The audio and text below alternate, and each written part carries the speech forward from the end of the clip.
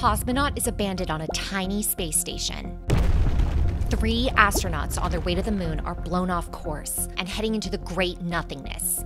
And today, 2 veteran space explorers are stranded in space with no ship to bring them home. Risking the effects of solar flares and radiation, asphyxiation, and boiling blood, there's a real life and death cost to exploring the universe and pushing the boundaries of space exploration. And each of these astral travelers were left lost, stranded, or even worse. Enter Sergei Krikalev.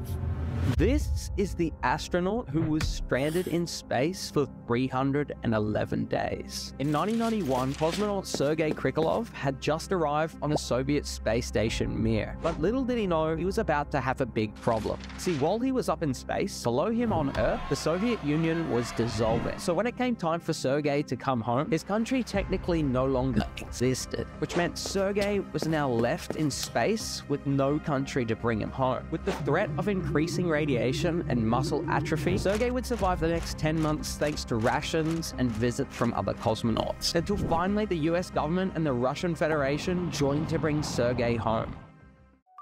Mishaps occur, and in an environment like space without the use of the Force or any deflector shields, things can get extreme, quick.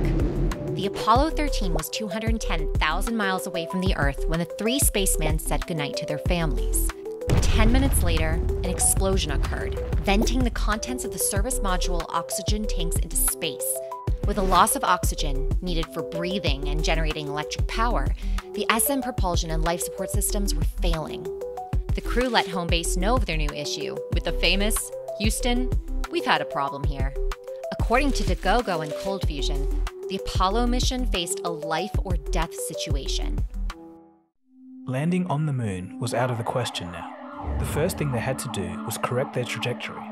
The explosion had shifted them off course, and if they didn't correct, they would still swing around the moon, but upon their return, they would miss the Earth completely. As the disaster unfolded, the news media began picking up the story. From ABC News Space Headquarters, there has been an emergency on the flight of Apollo 13. Some kind of explosion occurred in the spacecraft's main engine. The explosion affected the spacecraft's main power system supplied by fuel cells. And that means that their oxygen supply is in jeopardy and their water supply is officially termed critical. The whole Earth was now watching, including the families of those in space. I thought, something's wrong. My dad's never coming back. I'm never going to see my dad again. I basically felt at that point that he was dead. Apollo 13's new plan was to swing around and harness the moon's gravity and then manually course correct the ship's direction on the way back, using inverted controls and a booster located on the lunar lander. That ship was never designed for open space travel like this, but somehow they managed to return on target and smash back through the atmosphere to gently splash into the South Pacific Ocean on April 17, 1970. Today, space travel hasn't become any less dangerous. Currently, there are 2 astronauts stranded in space. Sunita Williams and Butch Wilmore, 2 veteran American astronauts, launched above the stratosphere on a mission to last 8 days. Their test spacecraft got them into space, but was unable to bring them home. As of October 2024, they have faced 4 months of radiation exposure, psychological stress, the effects of zero gravity, and no ticket home. They're stranded for at least a few more months. But Neil deGrasse Tyson, everyone's favorite future-forward science guru, has a much more down-to-earth take on the story.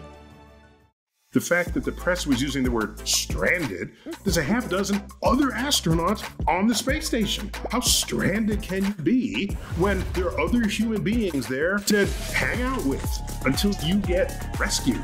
Plus, there's plenty of food, plenty of water, and people who you know well, who pay top dollar just to get into space. So if I were Sunita and Butch, I'd say, oh, I have to spend longer in space? Oh, that's too bad, isn't it? Let me just enjoy the rest of this time. Humanity's explorers have long put themselves in harm's way, knowing and accepting the fact that there's a good chance they won't make it home. The next generation of space adventurers face even more extreme challenges. They're rolling out plans to establish moon bases, send one-way ships to Mars, and land on asteroids to colonize and mine for resources. fearless space travelers, our astronauts and cosmonauts, will face the longest of goodbyes yet known to humanity, a forever send-off to be eternally lost in space. Thanks for watching. If you were offered a one-way trip to Mars, would you go? Let us know in the comments below. And don't forget to link us to other thoughts that matter.